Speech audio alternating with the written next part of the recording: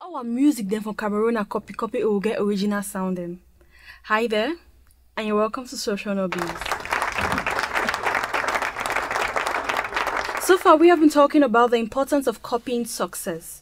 If you look up to somebody, then adopt the qualities which make them who they are. We say qualities and not their arts. For example, you look up to Jay-Z and he says, and I do quote, "I am not a businessman, but I'm a businessman." What he's trying to convey to artists is the importance of branding themselves and looking at themselves as a business. You mustn't be a rapper to adopt this advice. For all I care, your brand might be Bikusi, but this still is an important tip.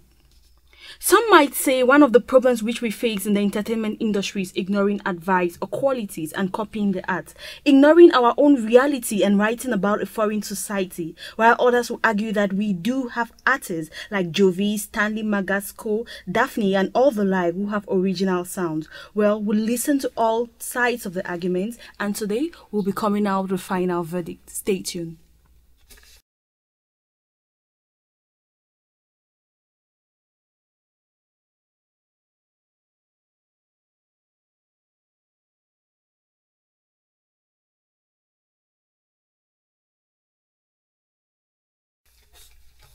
Hi there once more, and you're welcome to Showshownobiz. Fina talking, and with me in the studio we have the one and only Ambassador. What up?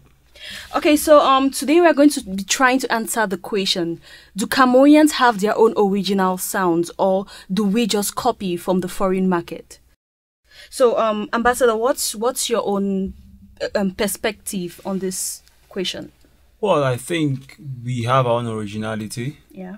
Whereas, before I get into this debate or this discussion, I would like us to clarify the opinions I have with regards to copying.